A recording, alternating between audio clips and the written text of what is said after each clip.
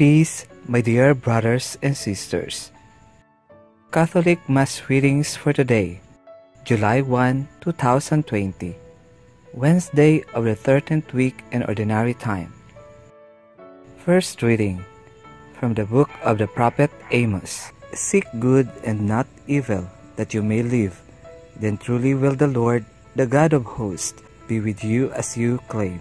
Hate evil and love good, and let justice prevail at the gate. Then it may be that the Lord, the God of hosts, will have pity on the remnant of Joseph. I spurn your feast, says the Lord. I take no pleasure in your solemnities.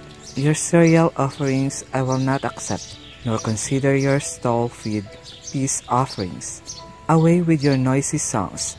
I will not listen to the melodies of your harps. But if you would offer me burnt offerings, then let justice surge like water, and goodness like an unfailing stream. Responsorial Psalm. To the upright I will show the saving power of God. Hear my people, and I will speak, Israel. I will testify against you. God, your God, am I. Not for your sacrifices do I rebuke you, for your burnt offerings are before me always. I take from your house no bullock, no goats out of your fold.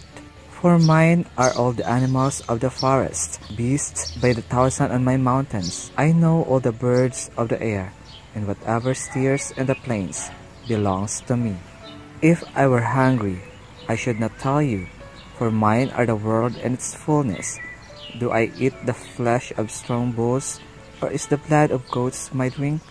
Why do you recite my statutes, and profess my covenant with your mouth, though you hate discipline, and cast my words behind you?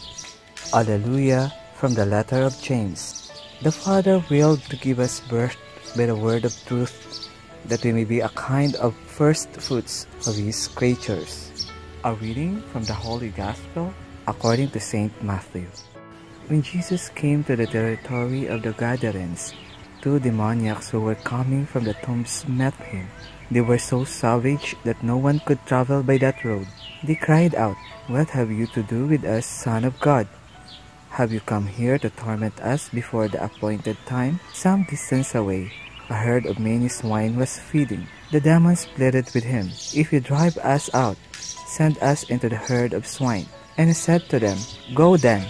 They came out and entered the swine, and the whole herd rushed down the steep bank into the sea, where they drowned. The swineherds ran away, and when they came to the town, they reported everything, including what had happened to the demoniacs. Thereupon the whole town came out to meet Jesus, and when they saw him, they begged him to leave their district. The word of the Lord.